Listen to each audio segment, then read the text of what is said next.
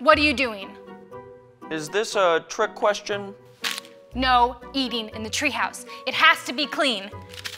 Mrs. O is coming by in 15 minutes to grade us. She's our club sponsor now. I'm pretty sure she just wants to check in. We need to impress her. Well, do you think she'll be impressed by my new desk?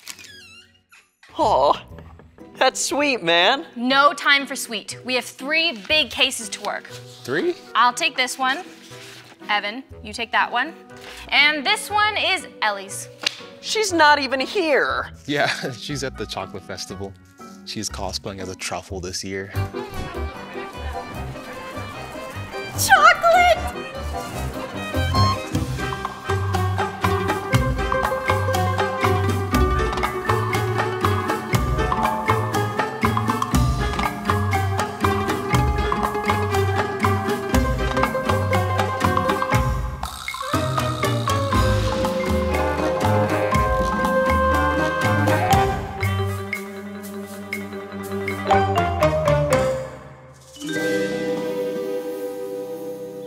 The case I'm working on is super important, Mrs. O. So important, the real police are thinking about getting involved. My dad told me. Well, I'm excited to see your detective process. Great, here's what I've got. Someone has been going around breaking windows. They broke 3 on the same block, and no one knows how they did it. Mysterious. And we have a deadline to figure it out. In 1 hour, the police are going to start investigating, and I won't be allowed to anymore.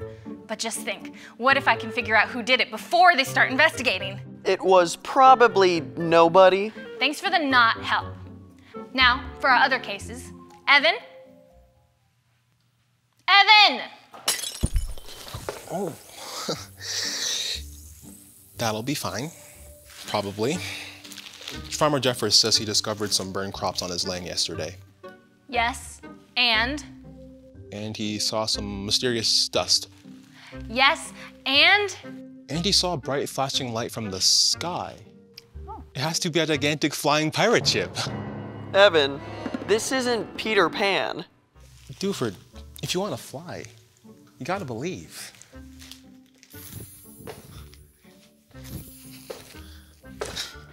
Now for our third case. There was a disturbance at the animal shelter last night. All the animals got scared at the exact same time. Ellie is there investigating right now. Ellie, are you there? I am so here! I've never had this much chocolate in my life! You're not at the animal shelter? I almost forgot. I'll go there right after I finish this jumbo double chocolate milkshake. Ah, she forgot. What a surprise. What about Dewford? What's he investigating? Nothing. Actually, I just got a case that's perfect for Dewford. You want me to investigate a rock? Figure out where it came from. The ground. Done. Ha ha, very funny. Erica from our class sent it in. She said it's not like any other rock from around here. So, investigate.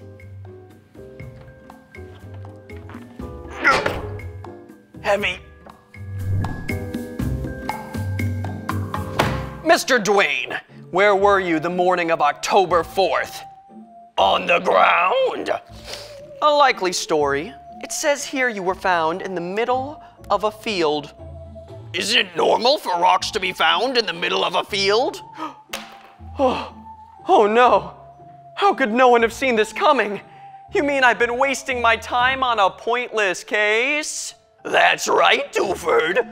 But I have a special story. I'm a rock from space. Ooh. If you're not going to take this seriously, I'm the one not taking this seriously. I'm so sorry, Mrs. O. I promise, the rest of us are serious detectives. Please don't mark us down because of him. Kira, you're not being graded for this. That's no excuse to do anything less than our very best. Unless you don't have arms or legs like me.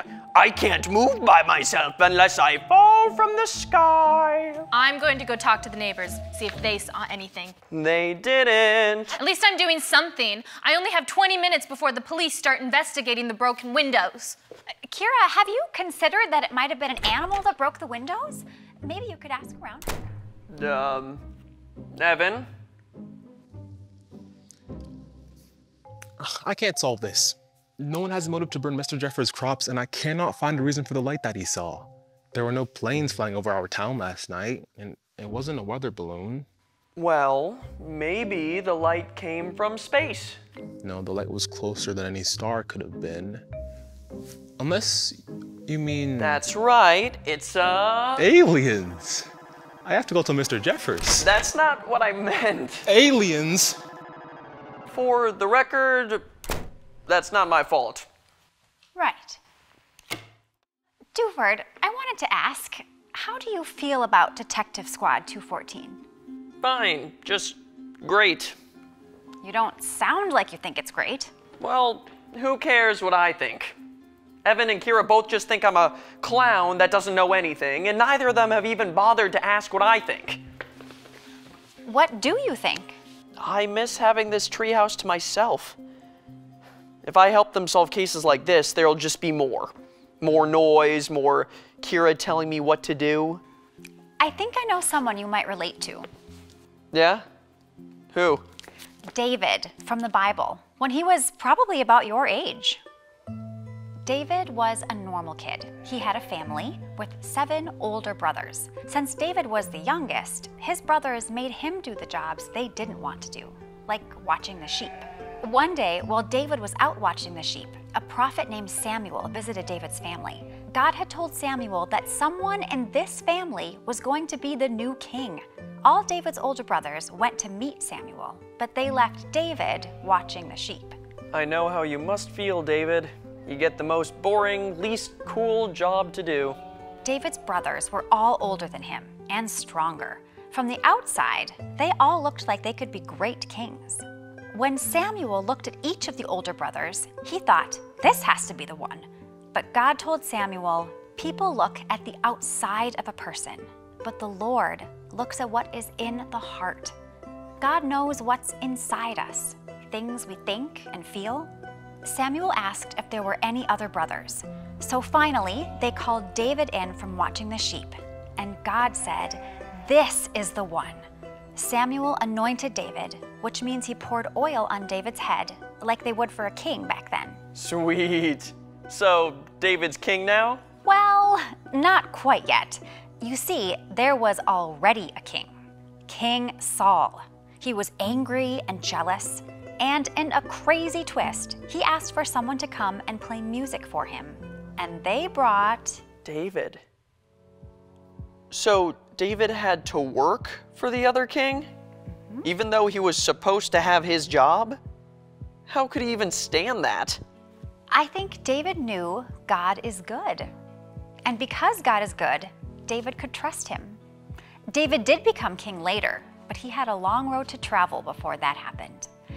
But God knew who David was right in the beginning. Huh. Cool, I guess. What does that have to do with me, though? Well, God knows what we want. He knows our future. God sees the amazing potential you have, Dewford. He sees what's inside. What's inside? Okay, Mrs. O. I need to tell you something.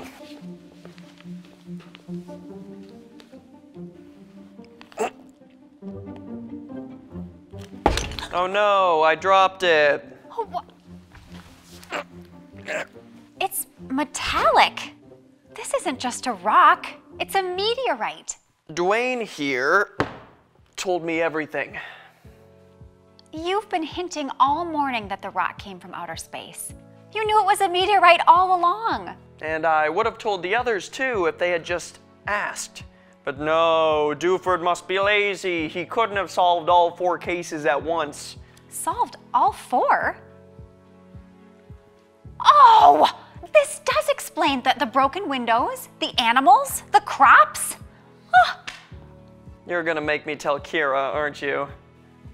That isn't up to me. But I think there's something good inside you that knows what to do. So if I can make some alien noises, maybe they'll hear me and come flying over. Like this. This is hopeless. I have no leads. I only have 10 minutes before the police take my case. And Ellie got her walkie button stuck down with chocolate. Yeah. The rock is a meteorite. It's what? It fell from space, and one of this size would have made quite an impact. Maybe enough to startle the animals at the shelter. Enough to break some windows. I think so. I'm not an expert, but yes. I admit it. It was me. I did it. Erica said she found me in a field, right?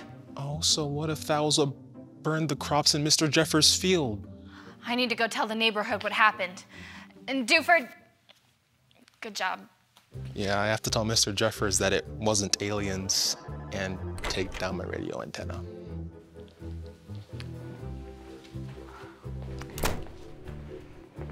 I think that was wise. Next time, they should ask me for my help. Meteorites can be extremely valuable. I'm going to return this to Farmer Jeffers since it was found on his farm, but God's got a plan for you, and that plan is good.